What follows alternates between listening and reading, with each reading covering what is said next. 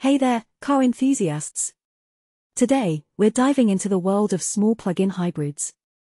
We've got a question from RN, a mid-70s driver looking for a smaller plug-in hybrid to replace their Hyundai i20.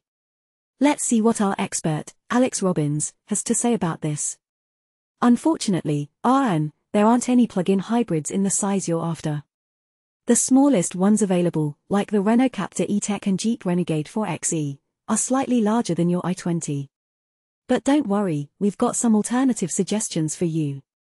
Alex suggests considering a fully electric car instead. Your driving style, with trips ranging from 2 to 20 miles, is perfect for an EV.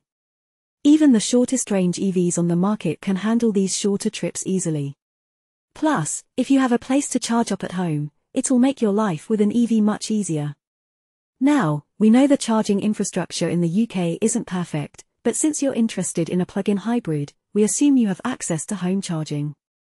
This means you'll only need to rely on public charging for those rare longer trips. While EVs can be pricey, the same is true for plug-in hybrids. In fact, a Captur PHEV starts at a not inconsiderable £32,495, while a more affordable option like the Peugeot E208 is £31,745. So, the price difference isn't significant. Alex recommends checking out the Vauxhall Corsa Electric. It's essentially the same car as the Peugeot E208 but comes with more equipment. Its sensible interior layout also makes it easier to use. The starting price is slightly higher, but it's worth considering for the added features. Another option is the Fiat 500, with some models in the range priced below £30,000. However, do keep in mind that the rear seats can be a bit cramped if you often have full-sized passengers. Now, let's take a look at some of the top comments from our viewers. Some are skeptical about plug-in hybrids and recommend sticking with petrol or diesel cars. Others share their positive experiences with plug-in hybrids and emphasize their efficiency. While some viewers suggest sticking with your Hyundai i20 or getting a smaller petrol car, others argue that EVs are the way to go. They mention the lower running costs and the environmental benefits of electric vehicles.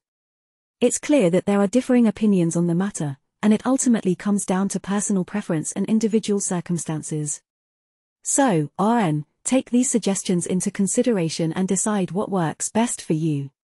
That's all for today's episode. If you enjoyed this video, give it a thumbs up and hit that subscribe button for more automotive news and advice. And remember, keep on cruising.